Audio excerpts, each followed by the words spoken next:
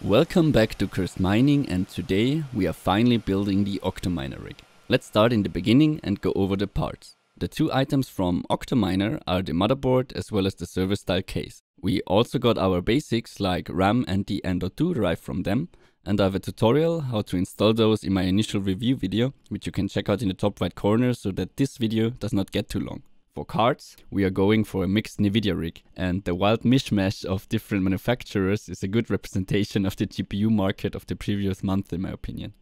We have cards ranging from 1080s, a 1070 Ti, different style of 1060s, all 6GB, down to a small 1050 Ti. Lastly, in terms of power supplies, I'm a big fan of HP's server style solutions together with breakout boards.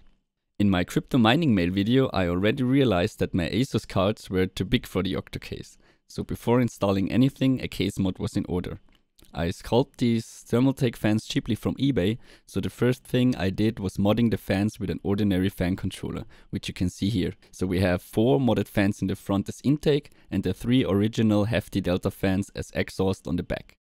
Here's just a little spoiler again how awesome this looks. With the case mod done, I am now installing the case connectors before putting the board in, so that I can see what I'm doing. Also, I had to take the M.2 out again to see the plan of the case header on the board because it's beneath the hard drive. That is one lesson in mining. Sometimes you have to redo stuff over and over again. You see this with me, especially with cable management, because I like my things neat. While I'm installing the board, I have to tell you why this video is called Part 1. Guess what? One package was late, so the only thing missing for the build is a bigger breakout board, which should already have been delivered. That's sad, but that gives us the chance to do more testing. So for today we can only build with 4 cards, making it an ultra low power rig. That's the reason why we'll be using a 750 watt power supply for now, exchanging it with a 1200 watt one later. Also no worries, the other cards won't sit idle, they are stressing my 2 workstations at the moment and hashing away in the meantime. So the Octominer board has a lot of 6-pin sockets, but for running the board itself we only need to plug the first 2 in. The others are only needed if you plug in cards that do not need additional power. You will see that in part 2 because the 1050 Ti we'll be installing does not need external power. Also, I'm building this rig in an upright position because in terms of space in my farm is much easier for me. Here you can see me cabling up more basics. We have one 6-pin to Modex connector for our fans and everything else is 6-pin only. The last thing to do hardware-wise is to install our 4 cards. You might argue that I could use the space and divide them further for now, but I want to know how hot they will get close together.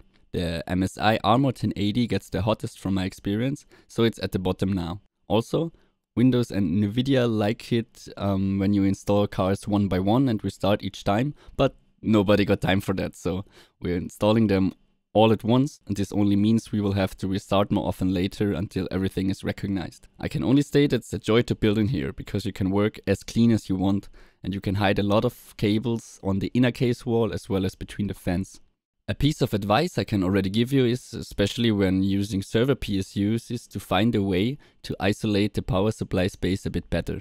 Because for me, the card closest to the power supply got 10 degrees hotter than the exact same card one slot below. For this kind of things, I love these anti-static rubber mats you can get in your local hardware store. They are good against vibrations, which I got to experience in my farm, as well as isolating the space a bit more. After putting it under the power supply, the temperatures were fine again, and I could basically see no difference between the top 2 cards.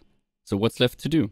You'll need an old school VGA cable if you don't want to fiddle through the fan holes in order to plug one card in, and I'm glad that I had one lying around. Now, you only need to install the software of your choice. People with SMOS or HiveOS have it easier, but I already mentioned in previous videos that I'm an old school Windows guy, especially since most of my rigs have been mixed AMD and nVidia mixed mining freaks in the past. The Windows install was surprisingly fast on the board with the mSATA, and it's been running more than stable. After that, it's only drivers and benchmarking. So I like to have my nVidia cards on Nexus from time to time, giving me about 480 megahashes per second with this 4 card setup. But of course with nVidia cards you'll be interested in equihash hash rates too. We are getting almost 1500 souls with modest overclocks and stable temperatures.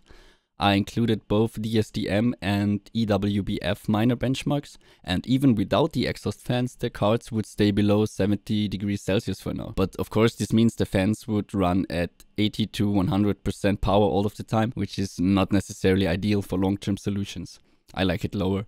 So now you can see the same things with the 3 exhaust deltas on. Hell, are they loud, because I'm building and testing in my office space, but the fans of my L3 Plus in the basement are still louder when both machines are in the same room, so no problem for me.